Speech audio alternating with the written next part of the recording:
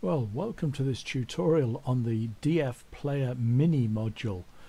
Now, I never expected to be making this tutorial because in the model railway world a lot of people use the DFPlayer Mini, but of late some people have been having problems and I just thought, well, they didn't know what they were doing. But when I ordered a new DFPlayer for a project I'm working on, when it arrived it didn't work. I ordered another one, it didn't work. I ordered another one and it didn't work, and it's at that point I started to think there might be something up. And it's only when you start to look at the small print on these things that you realize that the module that you've been sent is different to what you expected. The only thing at first that I could see was the modules I'd been sent were not DFPlayer Minis, but MP3-T-16P version 3s. I got the manual. Both items seemed to be identical, so what was going on? Now, the thing that was odd about my particular issue was that when I was swapping these units over, it was on a pre-made board, so there was no changes to the wiring or anything like that, so I would expect them to work immediately. The SD card was the same SD card, so it was a bit of a mystery at first as to why this didn't work. So I started doing some work on a breadboard and suddenly I had the unit working. So I was a bit baffled as to why they would work on a breadboard but they wouldn't work on my pre-made unit. Now what I'm going to do is swap the screens and we'll just have a quick look at these two units. Now, as you can see, at first glance you sort of think you've got a couple of identical modules, but actually as you start to look at them you realize that there's a component here that is not over here, and when you look at the back of them, although this chip seems to be identical, this chip and this chip are completely different. So although I would have expected them at first to be a straight swap, suddenly you start to think, okay, there's something different. What is going on and what are the needs that one has that the other has? Now, just a quick look at the setup of these things, just so you can see how they're connected. In my examples, I'm using VCC 5 volts. You've got the RX and TX, which is what we will use to control it. I'm using the two speakers and obviously the ground. Now on the other side you've got a few different pins. Now when I couldn't get the system to work using the serial, what I actually did was connected, shorted out, I think it was IO2 or IO1 to ground, and that actually causes a track to play. So at that point I knew that my unit was working, but I just didn't seem to be able to get it to work with the sketch that I'd written for my existing model railway system. So that's when life started to get interesting and we'll start to look at what was going on. Now this is the circuit that I was using. The resistors here are optional. Some people say they should be in, some people say they should be out. I haven't got them in my current system and the board is working fine without it, but it's one of those tests I did when I was trying to get the thing to work and I did put them in.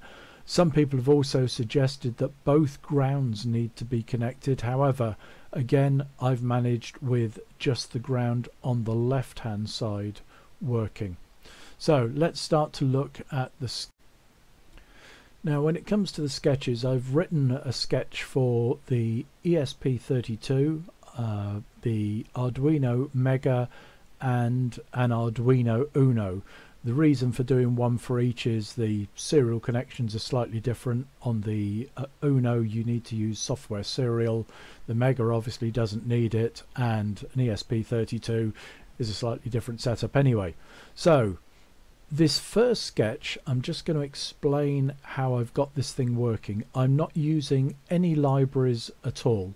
So because the Mega has multiple serials, obviously we've got in the setup one serial that will go to the serial port monitor, and then I'm using serial 3 to send commands to the DF Mini or the MP3, lots of letters after it, whatever they call it. Now if you notice what I've done, there's no libraries in here, and all I've done is I've written a set of functions. This one is called change volume, and if we go above to that function, so what I'm doing is sending a value of 20, which means I want to set the value at 20, and then it sends what I've got a function send df command, hex 006 and the volume. Now what this is to do with is the commands that are used here to control this unit. Now when it sends the command, there's a function up here. You don't need to know how all of this works, to be honest, but this basically sends these different bytes of data that are required. There is a start byte which basically lets the player know that this is the beginning of a command. Various other bytes. Then we've got the actual command, feedback if it's needed. Sometimes there's a parameter, so for instance we might be sending the volume, or we might be sending the track we want to play. Then there is a checksum and an end bit. Now in the code in this function you've got the various commands that are going through. So you've got that start bit, the version, data length, the command that's being sent, feedback, I want some feedback on mine, and then 2 bits of data, a high byte and a low byte, and a checksum and that end bit. Now if you're using this sketch you really don't need to worry about that sort of thing, but if we go through the functions on here, if we want to change the volume, we can see we send a command of 06, and the value that we send then is a value between 0 and 30.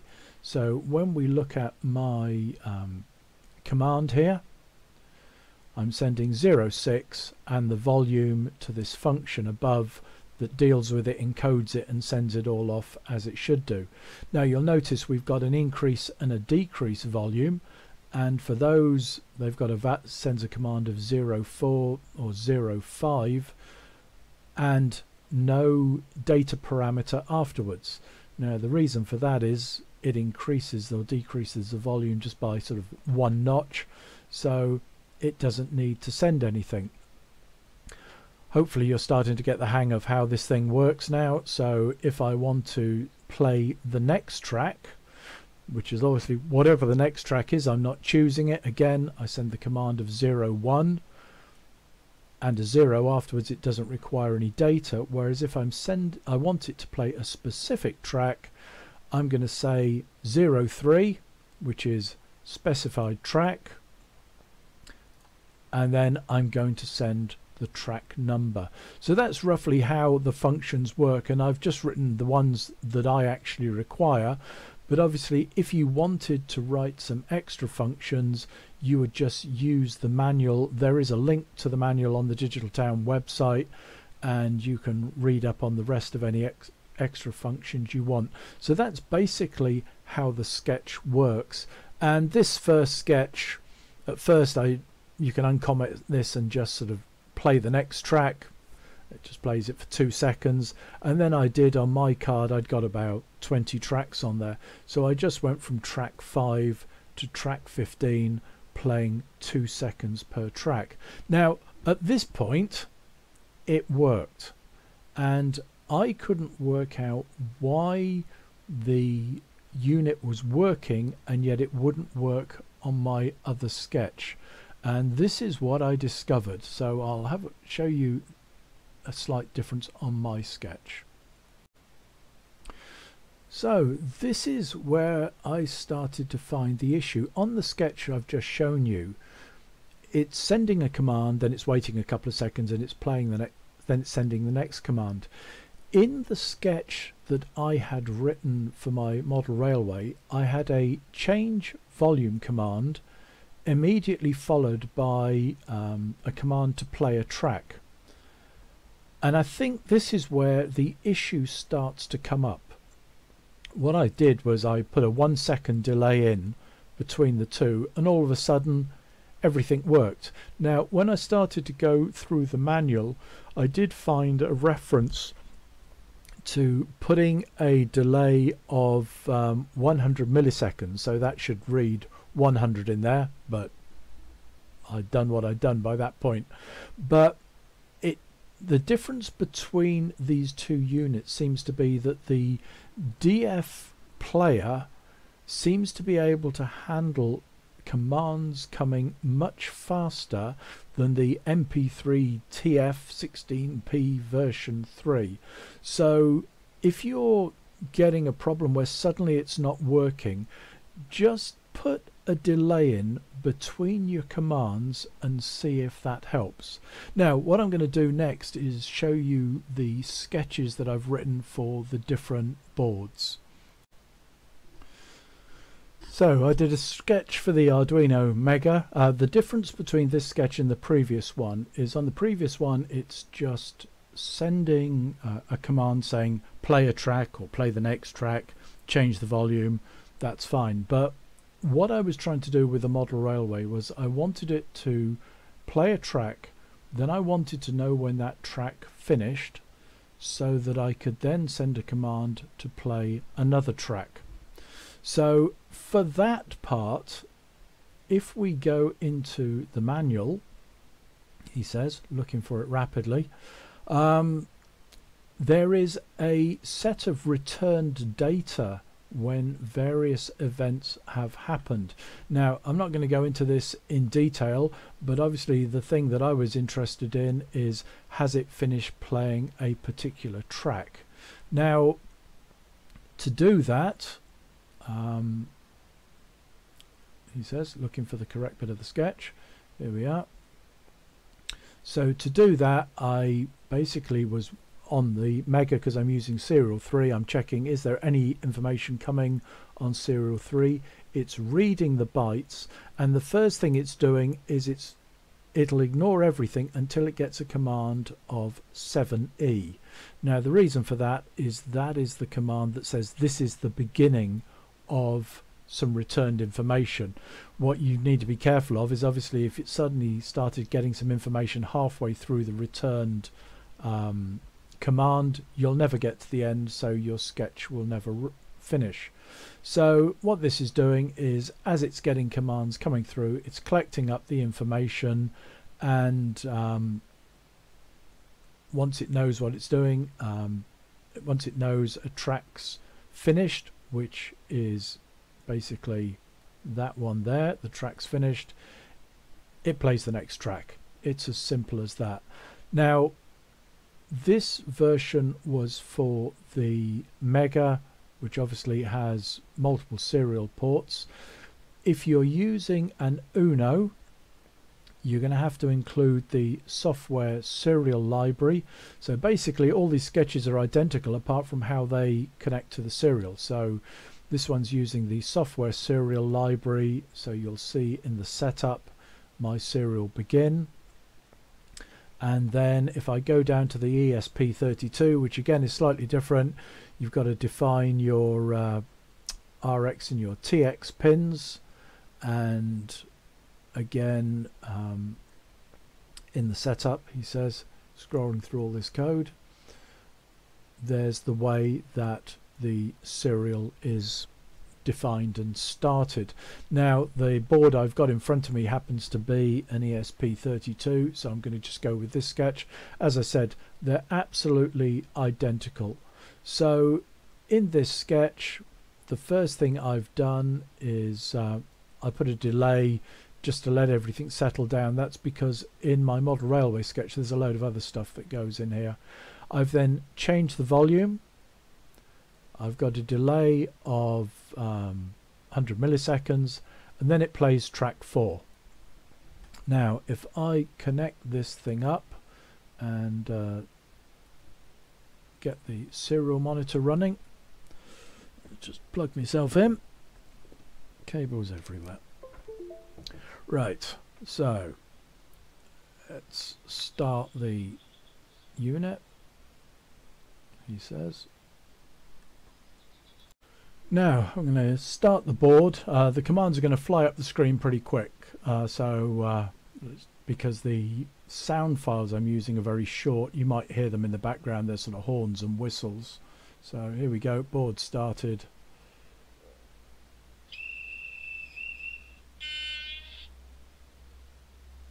Okay, I'll stop it there because that's the background bird song. Let's go through the code and see what's happening. So on the left we've got our code. Scrolling to the top there. So here we've got a command sent, and it will be the change volume. Then we've got a track that's selected is track 4, and the command sent, we can see we're going to play track 4. Then what happens is track 4 has played, and this is when we start looking at these return bytes, because all of a sudden I've got a set of commands coming through. It's a response to something. Then we've got another set of commands coming through. This is one of the problems when you start to use the return string. You start to get all sorts of stuff coming through, and of course what I'm looking for is a particular command. I think it's that one there, which means that is the end of the track that was playing. Now that is this bit here. So if I get a return code of 3D in return codes 3, so that's item 4 in the array, sorry, so 0, 1, 2, 3, so item 4 in the array, however arrays work. But anyway, if I get a 3D, that means I've got the end of the track. So at that point I then play my next track. Again, I've got a set of commands coming back, different things happening. You see that 3D again, and I play another track. So if you go into the manual, obviously there's lots of different return commands. You could write your code to do a number of things depending on those return commands. In my case, all I'm interested in is this particular one for 3D. Now, if you're interested in the model railway side, I'll be doing another tutorial soon on the effects decoders and how I get them to work, which obviously expands on this. But at the moment, this is basically how this DF player works, or this other unit, MP3, with lots of numbers and letters after it, works. That main thing, just make sure that you're getting a little bit of a delay in there so that you can so you don't send too many commands at once. Now there's a link below the video to the site on the Digital Town website, which will give you all the code and all the other bits. And if this was useful, please click the like and subscribe. It's been a bit of a rush tutorial, again, one I wasn't expecting to do, but finished up doing it because people were getting confused. So I hope it's helpful for you. Bye for now.